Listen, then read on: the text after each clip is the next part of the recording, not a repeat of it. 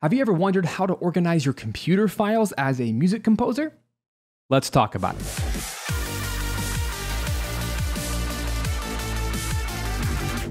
What's up, guys? This is Melin, music composer for the screen, helping you build a music business that supports your family. Today, we're going to do a very quick video where I show you a little behind the scenes of my computer build and how I organize my files. Now, every composer is going to organize their files quite differently, but I hope that this little peek behind the curtain gives you a few ideas of how you might want to upgrade your own hardware so that you can better organize your files, and ultimately you can spread out the CPU and the memory or the RAM usage on your machine so that you're not bogged down with technical glitches and you can write more music faster. A few years ago, I did a custom PC build where I went through all the specs and we actually filmed that whole process. So if you want to check out that video, check out the card above me or link in the description below. And even earlier this year in 2020, I did a studio tour where I showed you the machine and just talked a little bit more about how I currently use it in my setup to do both music composition and YouTube videos. Today, I want to show you the internal and external drives to show you exactly how I allocate my resources to where I can write and load things on my computer almost instantaneously. Let's take a look. So here is my PC folder within Windows 10, and you'll notice that right now, even with just the recording software and Pro Tools to record my voice right now, you see I'm only using about 20% of my CPU. And my memory is only about 20%, which is 12 gigs. And you'll notice that I do have 64 gigs of RAM, which might be overkill for most composers, but for me, I do use a lot of that, especially if I wanted to open up something like Vienna Ensemble Pro and load 2 or 3 or 400 instruments at once. Individual instruments like super heavy contact instruments and Omnisphere and all these big things, big plugins, then yeah, I'll get way closer to 50 gigs of RAM or 60 gigs of RAM, but I'm never going to max it out because 64 is a really high number. So for most composers, I'd recommend at least 32, but somewhere between that and 64 is very helpful. But as far as CPU goes, this is an item that most composers neglect, and they don't realize that CPU is what is causing their machine to kind of break. And it's causing a lot of long load times, and it's just giving them a lot of headaches and wasting so much time. So you'll notice that kind of at this standstill right now, I have a Pro Tools open, which is my DAW right now. I could write a full track right now within Pro Tools, and it's not going to go over 30% CPU, which is a wonderful place to be. Let's take a look at how I've actually separated my drives. So you'll notice that I have a Windows drive, which is 1 terabyte, and that is an internal drive. And so that's just all of my programs, my apps, those types of things. And then I have a samples drive. You'll notice I have 2 samples drives. So this first one is a 2 terabyte internal SSD. So those are really expensive. And if you can't afford it, don't do it. But if you can afford it, then I definitely recommend it because that is what allows my sample instruments to load quite literally instantly. I open up a contact session, boom, it loads. And so within my samples, I like to organize my files based on companies. So first and foremost, I like to have one folder that has all of my DLLs, which within Windows, those are your plugins. And that way, if I'm using something like Vienna Ensemble Pro, I can direct everything to that one folder. Or if I open up a DAW like Cubase or Pro Tools, every DAW has a folder that you can select where you want all the plugins to live. I just find that to be the easiest way. And besides that, I have my contact libraries. And so within here, I have all of the different companies. And then for example, like 8Dio, I have all these different instruments, and then everything is very, very organized. That's really the main point here today. You'll notice those are all my 8Dio, and you can go through the list of all the different companies of contact. And then I even have Vienna Symphonic Library and all those different libraries. And so I have a lot of stuff on here. My samples 2 drive, however, is a very slow, very inexpensive 4 terabyte external hard drive. So that means it sits on top of my PC and it's external. So it's a USB 3.0. So it's pretty fast. It's not the fastest thing in the world.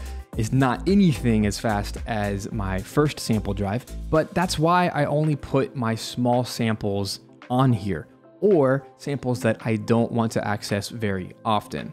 And so East West Quantum Leap notoriously has massive files, part of their Play engine. It's very slow. It has a huge footprint. So that's a great place for those libraries to go because I don't use them very often. This is actually where I put Simple Samples Audio, which is my library company, because everything I make has a very small footprint. So in my current setup, I basically use my Samples 2 drive for everything that I create. That way I know it's always in one spot, because if any of you have ever moved items from drive to drive and then tried to re-find them with Contact, it is such a mess.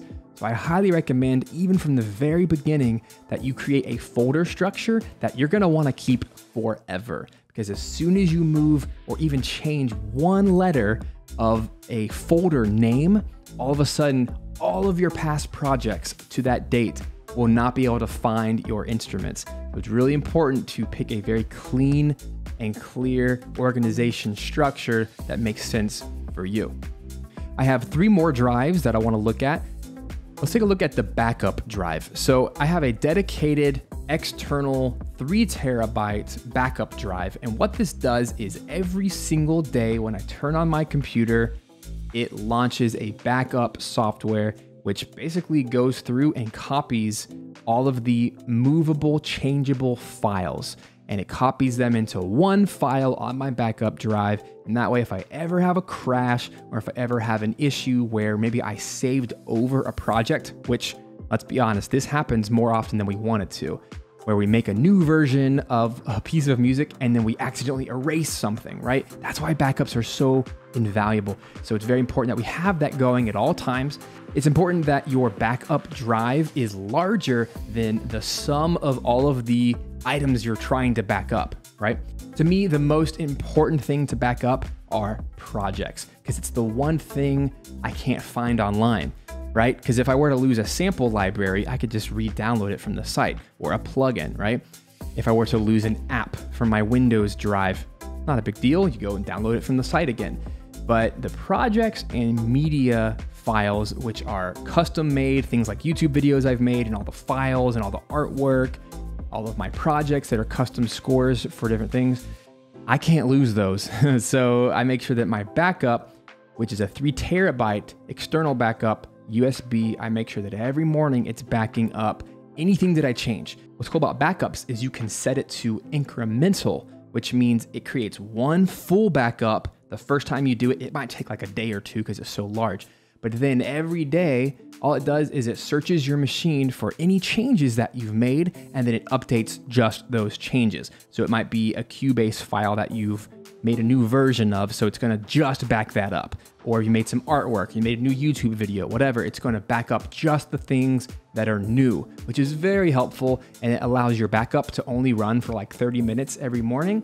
And that way it's not stealing any CPU later in the day when you really need it. Let's take a look at the projects file.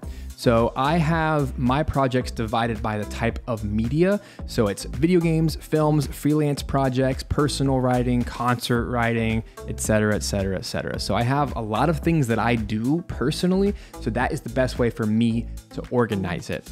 And so you might go into video games, you might see different video games there. You might go into film, see different films, different freelance music projects, and I have hundreds of projects in there. And I intentionally create these folders systems. That way it's really easy to search and find things years later. That way I never lose my files. A quick note on that, if you look at my desktop over here on this folder, I have a folder called Current Projects, which I think is so important. When I'm working on a project, I am constantly going back to my folders.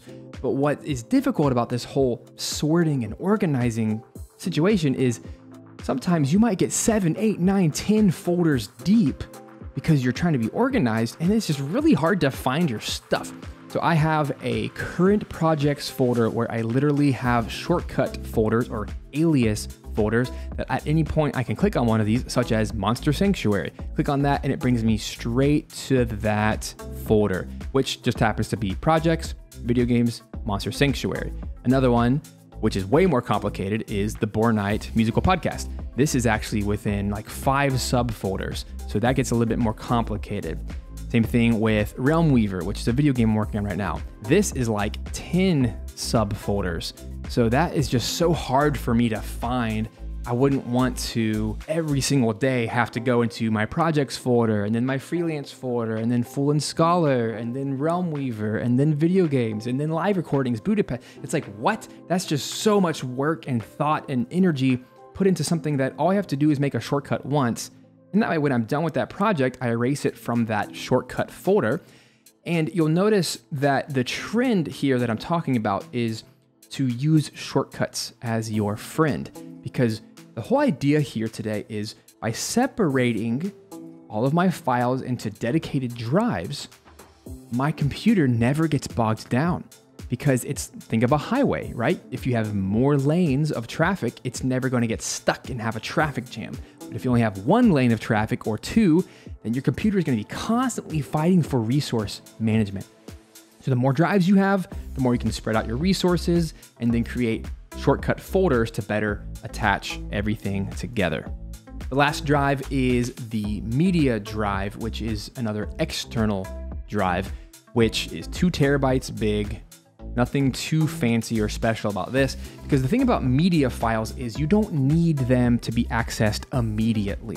This is why we spend the big money on internal SSD drives for sample libraries, because we need to access them immediately, and for Windows files, my program files. I need Pro Tools and Cubase and Digital Performer and all my DAWs and programs to load immediately.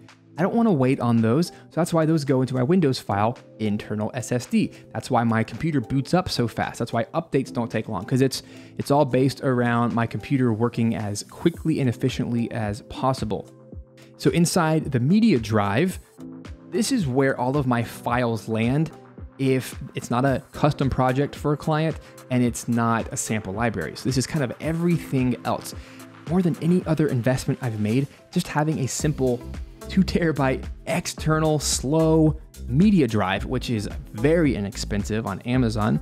Having a media drive allows me to offload all of the miscellaneous videos and music files and things that I don't want to be clogging up space on the precious real estate of my internal SSDs, because those get really expensive when you start getting into the multiple terabytes.